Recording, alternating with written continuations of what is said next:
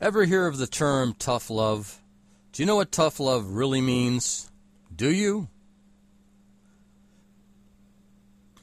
This may be the most important YouTube you will ever watch or hear.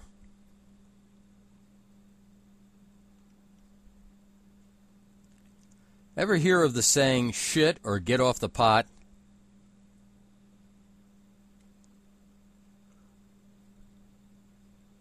I want a referendum in Iraq to find out if they want us there. I totally dislike George Bush. I think he should be impeached just on border issues. But our disdain for GW should not cloud our decisions regarding Iraq. Do you want the truth? Do you really want to know if the good people of Iraq really want us there? Prove it.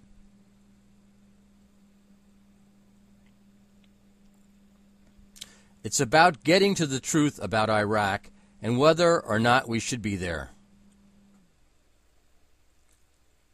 No American should die in another country to free them if they don't want them there.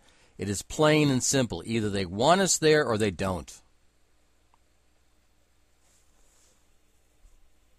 If we can't get 50+% of the Iraqi voters to say yes, then we leave.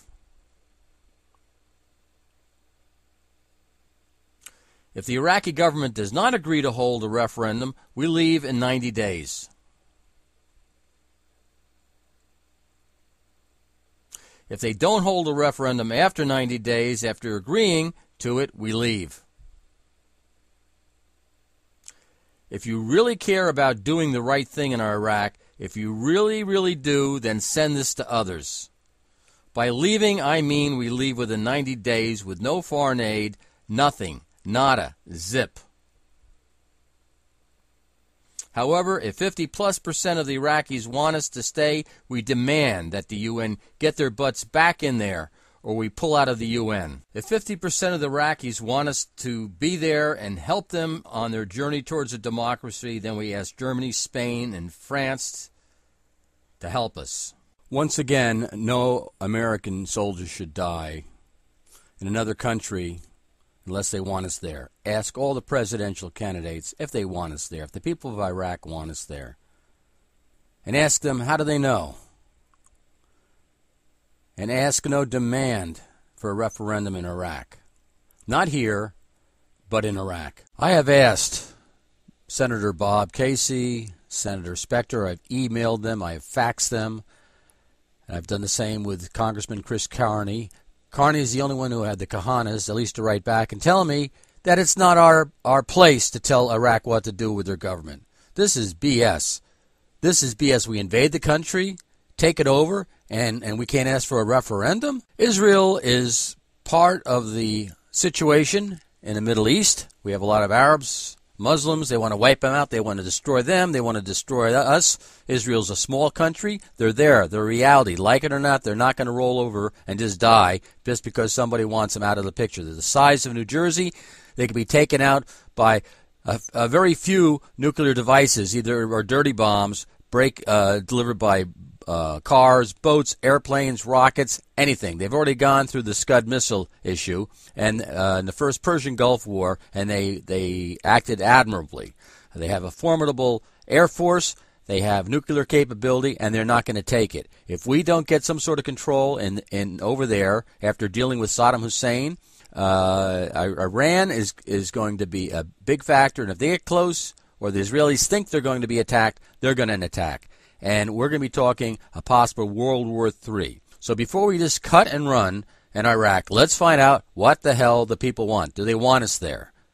Do they want us there? And it's important to find out if they want us there, because this is serious business. I'm not the first person who thought about this referendum idea. Geraldo Rivera spoke about it a couple of months ago after I had written letters about this, and I tried to get a hold of Geraldo, but he never got back to me on this. It's very hard to get a hold of Geraldo using typical methods. I'm not going to get involved with the topic of France, Jacques Chirac, who sold nuclear technology to Iraq in the first place and helped Saddam Hussein pose a threat And that's the reason why the Israelis had to go in there and blow up their reactor. And they're going to go back into Iran if they have to and take care of that. I love our troops. I think they are phenomenal. God bless them. They are the most amazing men and women that I've ever seen. And they parallel, or they are comparable or better or the same as our World War II vets, Korean vets, Vietnam vets. They're amazing, amazing young men and women. But we got to do something. We got to know what the people in Iraq want. Do they want us there or not? Once again, we really have to take away our feelings about George Bush and trying to either get the other party in or whatever. This is a very serious thing, and it calls for tough love. And I mean tough love. And I mean the whole concept of shit or get off the pot. We got to know, we have to know what the Iraqis want. And there's only one way to find out, and that's to have a referendum over there and make our decisions based upon that. The internet is an amazing thing that can be a wonderful tool for people to get the word out on various issues. I think I'm right about this. I think it's so simple, and I think that we're spending a lot of time going back and forth. I don't care if you're Republican or Democrat or pro-war or pro-peace, whatever. We're going back and forth with no real basis of deciding. And the decision over here is extremely important. Whatever we do is going to have serious ramifications. And I know for one thing that if we don't have the people behind us in Iraq, there is no point wasting another life over there, because it's just inevitable that the whole thing is going to collapse and it's going to be a mess. But there's no sense adding to the casualty to the list, our soldiers, if in fact it's not sustainable, if we can't have sustained peace over there. So please send this around.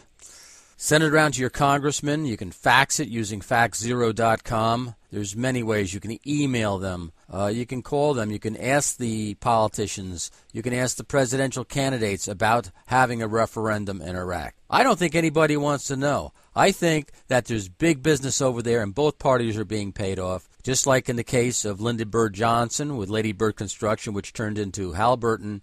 I think that this whole country is so corrupt that perhaps there's really no possibility of having justice prevail. But just in case there is a chance, it's the people ultimately who can do it. And I think that we have to demand a referendum in Iraq, because Iran is right around the corner. And unless we have a good basis to be there, it's going to be World War III. So God bless you all. And that's all I have to say from Towanda, PA. Bye-bye.